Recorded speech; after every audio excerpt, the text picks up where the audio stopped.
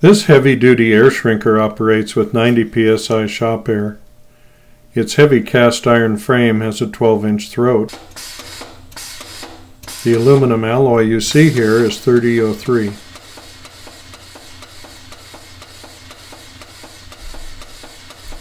It's 50 thousandths thick, or about 1.2 millimeters.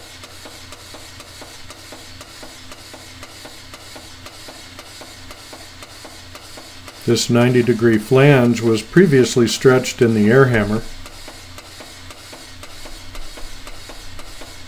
And what I'm going to do is turn this stretched flange that hasn't been annealed into a full circle.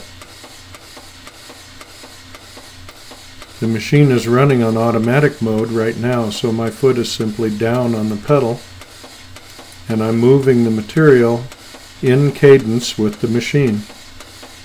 A single tap on the foot control operates the machine one stroke. Holding the foot control down allows sustained operation at 60 strokes per minute.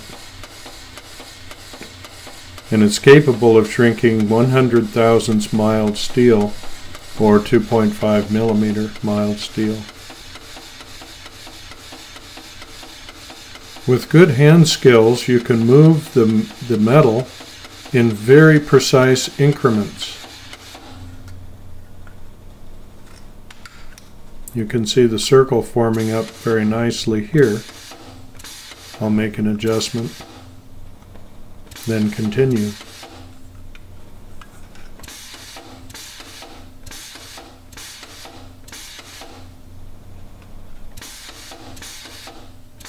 I've increased the thickness of this material by about 50% at this point.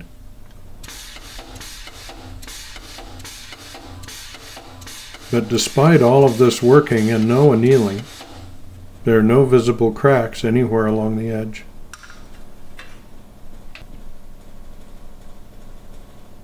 The jaws are easily removable just by the pull of a pin and then easily reinstalled.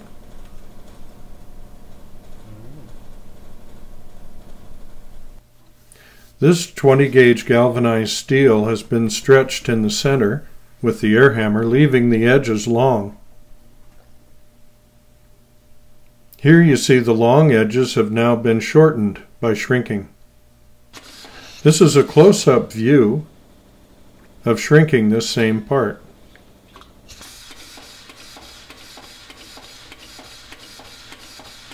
I move back and forth on the panel in order to taper the shrink.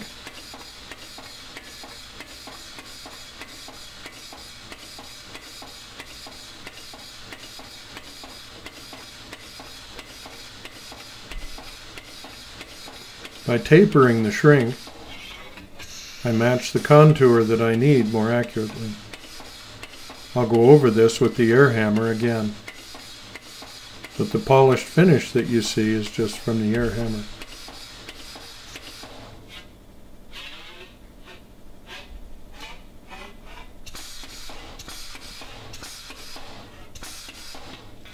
These two pieces are halves of a lotus petal.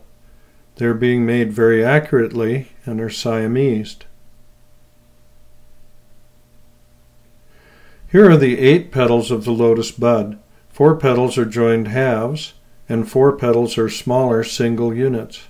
They have to be made accurately. This is the assembled lotus bud, ready for paint. If you notice, the fits are very smooth, the contours are very nice. And here's the painted piece, finished and installed. The HDAS4 enabled this metal part to be made thicker than just by stretching alone. There are different jaw sets used for this machine. These are the extended jaws for making channel shapes, but I use them universally for making hollows and for working channel.